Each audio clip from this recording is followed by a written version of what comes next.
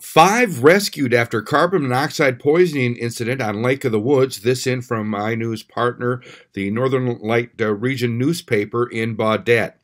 A family from Big Lake was rescued after exhibiting signs of carbon monoxide poisoning while staying in a fish house on Lake of the Woods. According to Lake of the Woods County Sheriff's investigator Craig Severs, at 2:45 p.m. on February 12th, the Sheriff's Office responded to a report of a possible carbon monoxide poisoning. The report said 2 adults and 3 children, an infant, were exhibiting signs of carbon monoxide poisoning while fishing off Lake of the Woods near the end of Adrian Resort's access road about 17 miles out on the lake. The reporting party indicated the adult male was falling asleep and his wife was having difficulty waking him. The adult female was throwing up and 3 children were having difficulty breathing.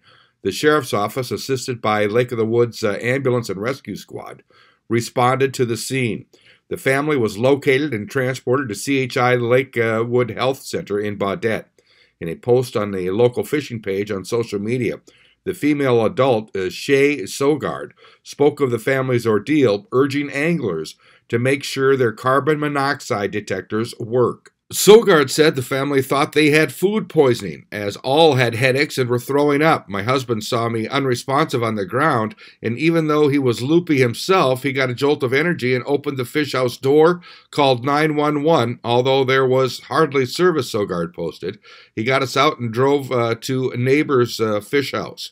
When the family arrived at the hospital in Baudette, the kids were checked out and were found to be okay. Shay and her husband, Benjamin, however, had to be transported to Hennepin County Medical Center and placed in the hyperbaric oxygen chamber. They are now recovering from their ordeal. It was very scary and a big lesson was learned, Sogard said, advising other anglers to always have a backup carbon monoxide detector.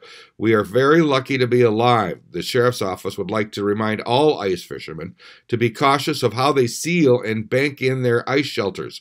Most folks who are enjoying a day of ice fishing want to remain warm, said investigator Severs. In a fisherman's effort to stay warm, they may seal off their ice shelter using various techniques, such as banking snow around the base. Eliminating all drafts and cold air may also mean you're cutting off your supply to fresh air. Most solid-walled ice shelters have built-in air vents, Severs continued.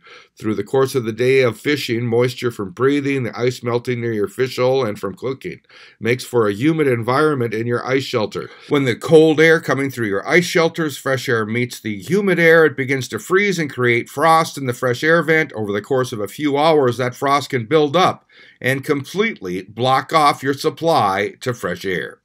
Always be sure to have a working carbon monoxide detector to ensure your shelter has continuous access to fresh air, Severs said. I'm Neil Carlson reporting for iNewZ.TV.